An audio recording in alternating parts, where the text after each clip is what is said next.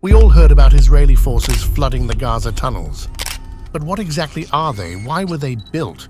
And how is their existence pivotal to the outcome of this war? We'll get into the flooding in just a second, but first we need to have a little history lesson to understand how the tunnels came to be in the first place. It was born out of necessity, constructed with many purposes, and made almost entirely with human hands. Let's take a look at the Gaza Tunnels and how a nation was fed and a war was supplied with a line of dark, damp caves hidden 40 meters below the ground. Digging tunnels to keep people safe from the terrors of war and to keep supply lines open is a practice that's older than the Bible. Turkey is a great example. They've got tunnels and passageways so enormous that they can house thousands of people, livestock, and supplies for years on end, if they need to. This was thought to be a myth until a homeowner discovered the ancient underground city of Derinkuyu while he was renovating his home. The place stretches 7,000 square feet, has 18 floors, and is thought to be close to 3,000 years old. The Gaza tunnels share a lot of similarities with Derinkuyu. For one, the soft sandstone that is found in the area makes it possible to chisel out passageways by hand. It's ancient too. The first official recordings of tunnels in the area date back to 332 BC. When Alexander the Great tried to invade Palestine, it took him almost 4 months to overtake the city that was supposed to be an easy siege. The tunnels were so effective at hiding Palestine's inhabitants that when Alexander finally did manage to take the territory, he tried with all his might to destroy the tunnels completely. But the Palestinians did another thing that the Turks did at Derinkuyu. They hid the entrances in homes, under chicken coops, and in the back rooms of shops and food stalls. And no matter how many battles or how many tunnels enemies were able to find and destroy, a handful always managed to go undetected. When the enemies left or moved on, well, then the buckets and chisels were brought out, and the Palestinians just kept on digging and extending their ancient passages. The real difference between the Gaza tunnels and Derinkuyu is that Derinkuyu didn't have the constant threat of war to keep them focused on the upkeep of the necessary haven. They quite literally forgot about the tunnels because they had a few years of peace. But Palestine never had the comfort or option to let theirs lie forgotten. For 2,000 years, those tunnels kept people alive. Food and medicine were brought in, and yes, a heck of a lot of weapons too. For 2 millennia, there has been constant extensions, collapses, repairs, and the uncountable number of people that have worked on them throughout the centuries stretch for generations. There are no official maps, no ancient records to go back to, and the only ones who know what's really going on there have never talked about it.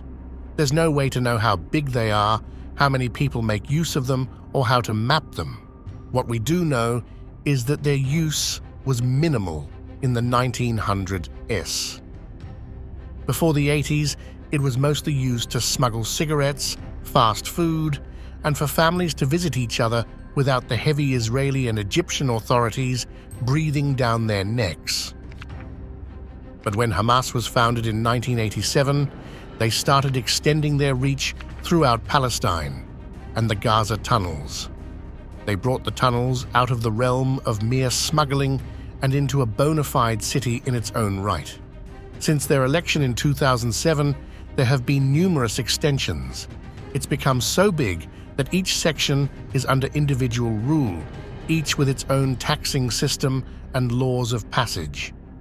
And with heavy sanctions and increasing shortages placed on Gaza, the underground network became the Palestinians' main stream of supplies, both for necessities like fuel and medicine, as well as weapons for war. The Israeli army discovered a few entrances, and they promptly collapsed the ones they found. And Egypt's been bulldozing openings shut for the past decade. But every time one closes, another entrance is opened again. The reality is that the tunnels run throughout the entire Gaza Strip. and the only ones who truly know where they lead are Hamas themselves. The two countries that border the Gaza Strip, Egypt and Israel, have always known about the tunnels, and they closed them off every time they found them. But for the past 10 years, it really looked like Hamas was taking a step back and that it was mostly petty smuggling going on. The IDF had every Hamas leader's phone tapped and every form of communication monitored, and according to those phone calls and emails, Hamas was considering some sort of peaceful agreement with Israel. But those phone calls were all rehearsed. The real communications between Hamas leaders that had taken refuge in other countries and the Hamas operatives back home were done old-school style. Human messengers and handwritten notes were passed back and forth through the Egyptian entrances. If a Hamas agent could make it into Egypt undetected, the information he carried was as good as secure. So for the past 10 years, one message and one shipment at a time, Hamas has created a sizable arsenal stored right under Gaza. The attack on the music festival in October was only executed once they had enough weaponry stocked up to get them through the first leg of a full-on war. To put this into perspective, consider the sheer amount of dedication that this would have taken. If the object being brought in couldn't be hidden on a person or in their luggage, it needed to be dismantled, brought in piece by piece, and reassembled after many individuals smuggled that weapon's parts in over the course of time. They couldn't exactly pull trucks up to the openings and offload tons of ammunition and RPGs all at once. No, this was done in the dead of night using men, women, and children, a highly organized system of discreet and die-hard believers in the cause, designed to build a stockpile for the future. Now you'd think that bombing the whole of Gaza would be the answer. If Israel creates enough vibrations in the ground, the soft stone that's already saturated with groundwater will crumble like a sand castle under a toddler's foot. But there are entire families living under there. Hostages are being held there, and no one can say for sure what kinds of weapons are hidden in that maze. The disruption could set off enough explosives to detonate so violently that it could stretch into Israel and Egypt for all we know.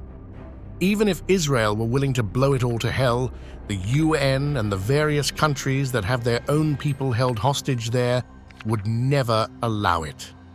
A move that bold will have Israeli support pulling out, and Israel needs all the support they can get when they're surrounded by hostile nations from all sides.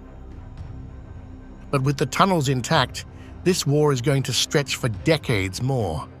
Hamas has all of their eggs in the Gaza tunnels, and Israel knows that they need to destroy them if they're going to get the upper hand. So they did the next best thing outside of bombing them, flooding it with water instead. They got the idea from Egypt. In the past, Egypt has drilled wells right through the tunnels to cut them off, but Hamas just dug under them. They then pumped raw sewage into the openings, but the people inside put on some boots and went about their business anyway. Then, Egypt built fish farms along the tunnel entrances in 2015. They did this under the guise of aquatic agriculture, but in truth, they were flooding miles and miles of tunnels. This was a devastating blow to both Hamas and the people in Gaza who worked in the tunnels, relied on them for daily supplies, and kept in contact with family on the outside. It took years to get the tunnels back to full operation. Now, the IDF didn't just flood the lot all in one go.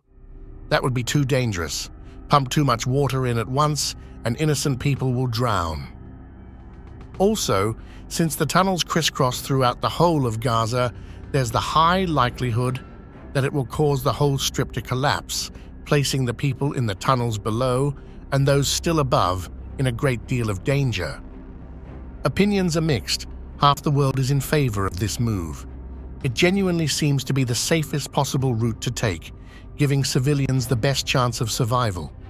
Israel did not go in with the intent to drown everyone down there.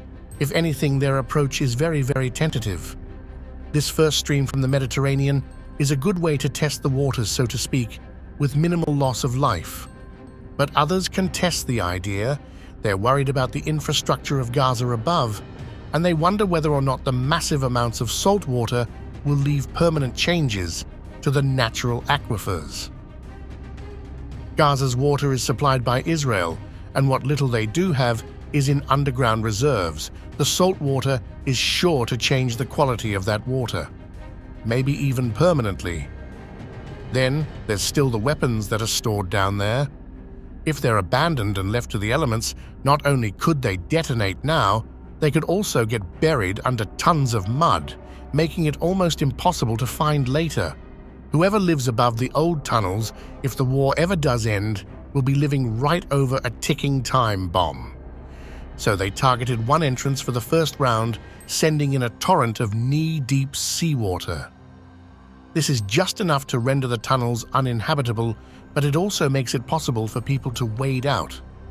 The intent is to flush out Hamas, hostages and civilians, forcing them to fight above ground, and the opportunity to separate the innocents from the armed soldiers.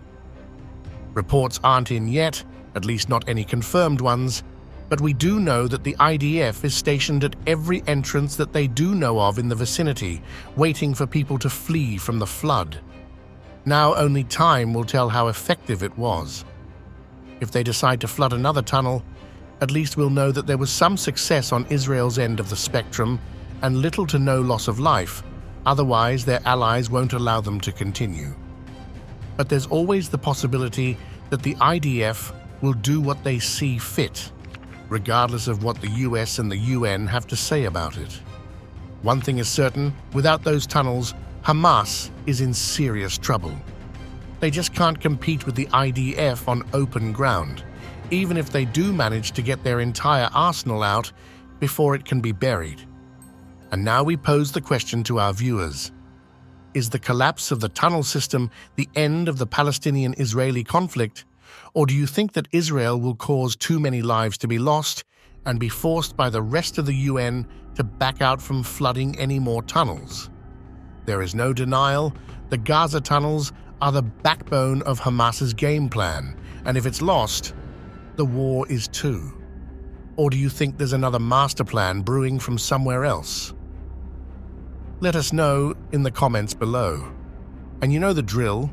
Leave a like and don't forget to subscribe so you don't miss out on the hot take on the geopolitical affairs of the day. See you next time. Cheers.